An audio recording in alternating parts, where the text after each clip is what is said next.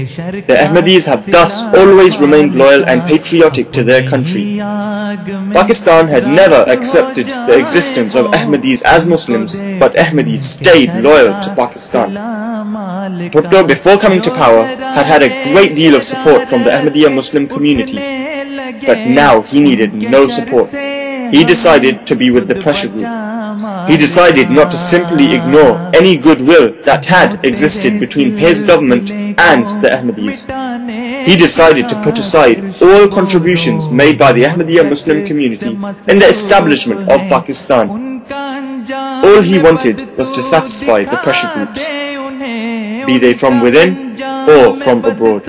When the constitution was put in place in 1974, closed door session of the National Assembly was called in.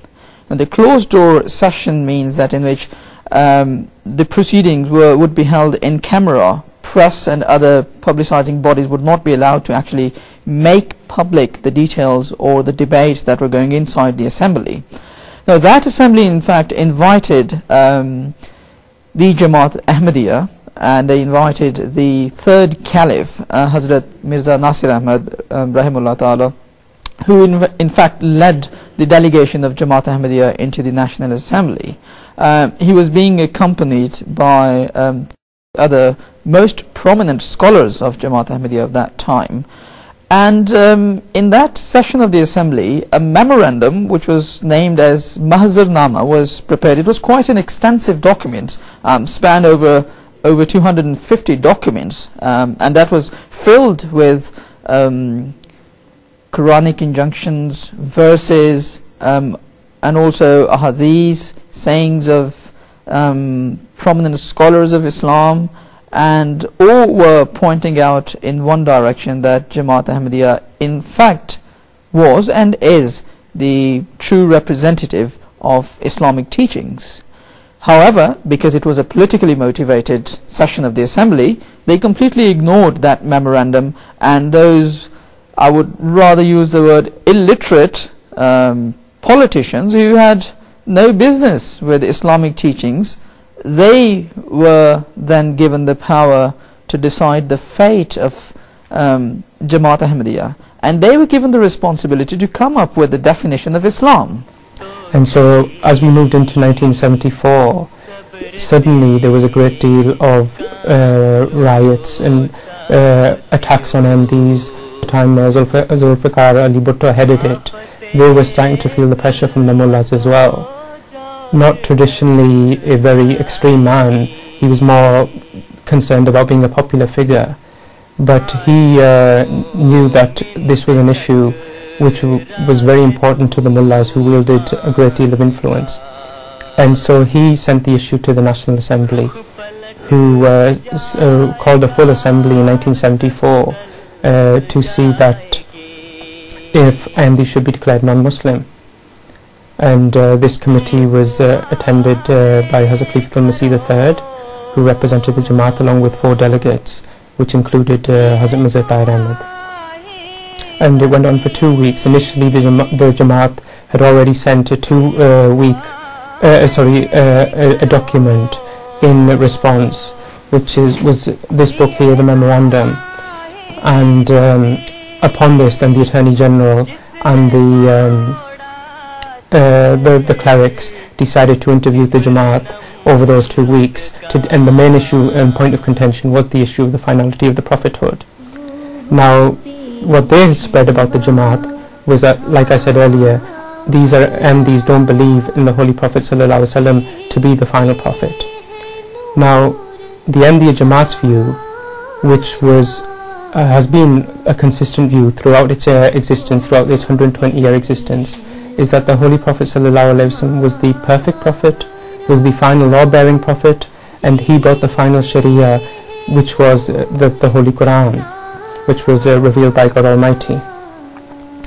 And so we don't believe that any new Sharia can come, and the only but there is still room for prophethood in Islam, because prophethood is the ultimate gift of Allah, of God to his humans. He has sent prophets throughout the history of time to all the countries of the world, And now certainly to say that now there is going to be no more prophethood would be deprive the future generations of the great gift from God. But only a prophet from within his faith, from within the teaching, could come. And we believe that person to be Hazrat Mirza Ghulam Ahmad of Qadian, who made his claim in 1889.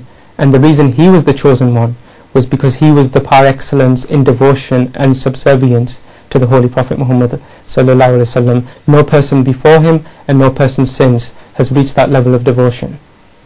Now the interesting and ironic issue is that the majority of non-Ahmadi Muslims, they believe that Jesus Christ alayhi salam is still alive and has been raised to heaven and will return one day to reform Islam. So they believe that prophethood will continue after the Holy Prophet Muhammad sallallahu alaihi wasallam, and they also believe that God Almighty has raised the status of Jesus Christ to a supernatural level, i.e. giving him life in the heavens, and that he will return in the latter days. Whereas, God forbid, the Holy Prophet Muhammad sallallahu alaihi wasallam, he's only a human, but Jesus Christ has been given such a grand stage.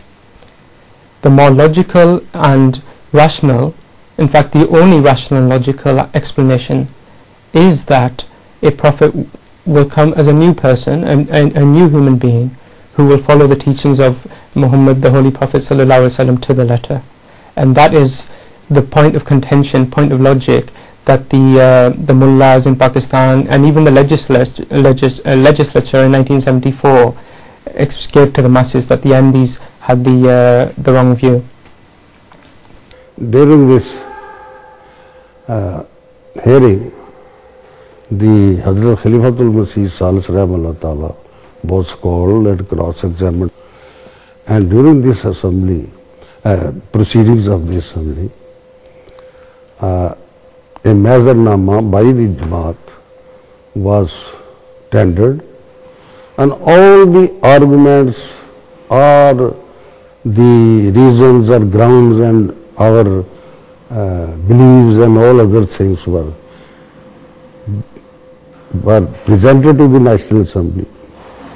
They did not bother to discuss all these things, and on one fine morning, they, on the 7th of September, they just passed a declaration without assigning any reasons or questions or answers. So as a result of the session, two surprising facts came out. First of all, the National Assembly of Pakistan was the first National Assembly of any country in the world who declared someone as non-Muslim in its constitution.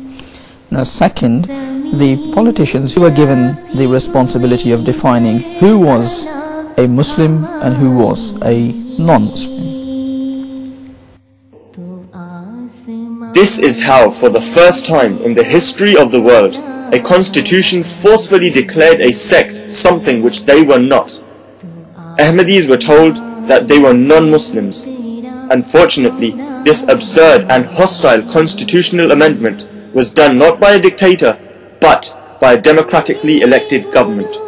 In 1974, this ordinance was announced, and when this announcement took place, after that immediately, even before that, there was wave of persecution going on in Pakistan in various places. And during that wave of persecution, which was nationwide, which was very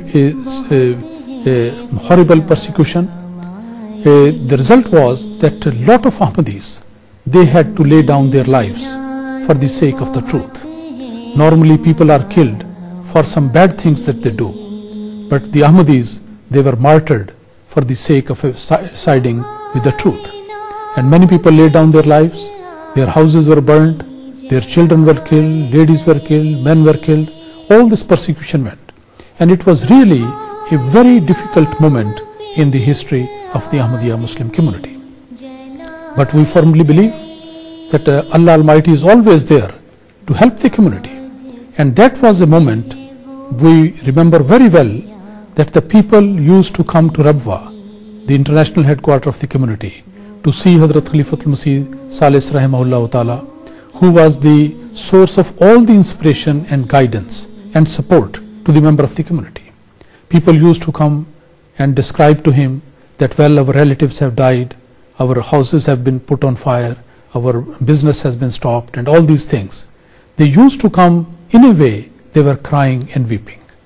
And after seeing the Khalifatul Masih, they were so much enriched and so much encouraged that when they came out, there was always a smile on their face.